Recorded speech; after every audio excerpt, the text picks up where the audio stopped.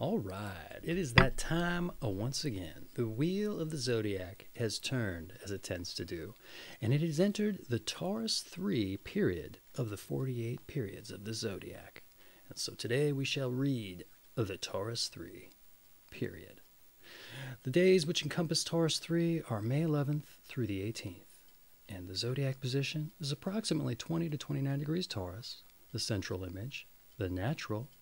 The season is mid-spring, the element is earth, the quality is fixed, ruler is Venus, the symbol is still the bull, and your mode is still sensation.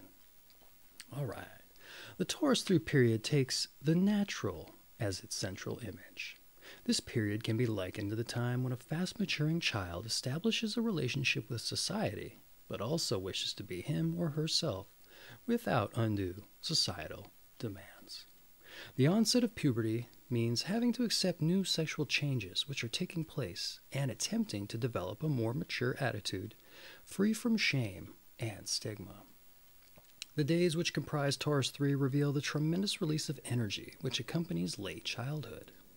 These changes are not only physical but occur in the fantasy and unconscious world as well.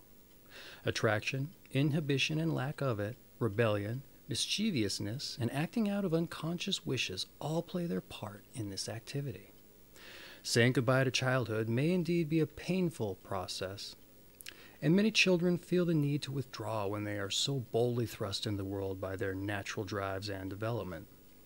In the Taurus III period, the normally more static nature of Taurus becomes increasingly dynamic, even impulsive, anticipating the energy of the upcoming sign of Gemini.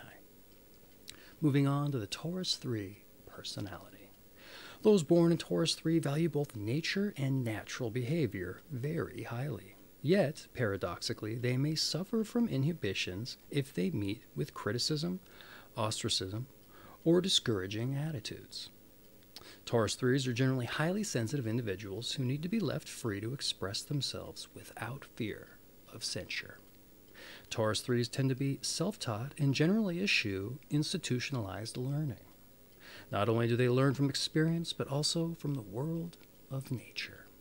In some ways, these free spirits look back to the infant as an ideal of uninhibited self-expression. For this reason, they can be also fond of animals. Often, Taurus IIIs are kidded for their naivete. They may even be spoken of as primitive in their outlook, when in fact they are actually seeing the most simple and direct means of expression.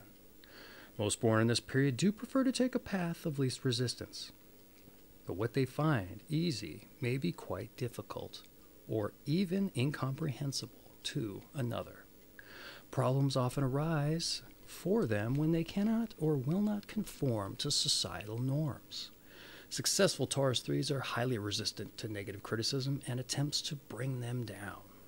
Those less strong, however, may acquire nervous habits, neurotic behavior, or even grow deeply depressed.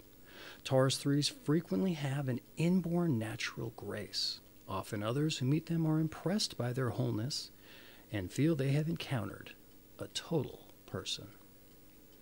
However, Taurus IIIs may not really be as quote-unquote together as they seem. Hidden conflicts and frustrations abound in many born in this period who, as natural as they may seem to be, may be out of touch with their own desires.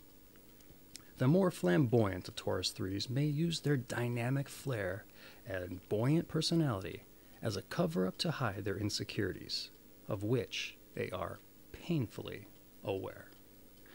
Here's some advice, Taurus IIIs. Dig deeper and explore the depths of your personality. Try to take matters a bit more seriously if you wish others to do the same in regard to you. On the other hand, never give up your natural and instinctive approach to life. Set your personal standards a bit higher and expect more of yourself. And here's some Taurus III notables. Martha Graham, Baron von Munchausen, Katharine Hepburn, Jiddu Krishnamurti, Daphne de Maurier, Stevie Wonder, Patrice Munsell, George Lucas, Catherine Ann Porter, L. Frank Baum, Deborah Winger, Liberace, Let's see, Bridget Nilsson, Dennis Hopper, Margot Fontaine, and Frank Capra. And this has been The Secret Lives, or Language of Birthdays, rather. And if you're interested, I have a affiliate link down in the description. This thing makes a great coffee table book, great icebreaker. You know, it's something that people come in for parties. They can liven things up and get people energized, or maybe bring some people down. Who's to say? But if you're interested, this thing's sold over 1 million copies for a reason. So head on down to the affiliate link, give it a click, support the channel, and we'll see you on the next one, which is the Taurus, a Gemini cusp. All right, thanks for joining. Hope you have a good one.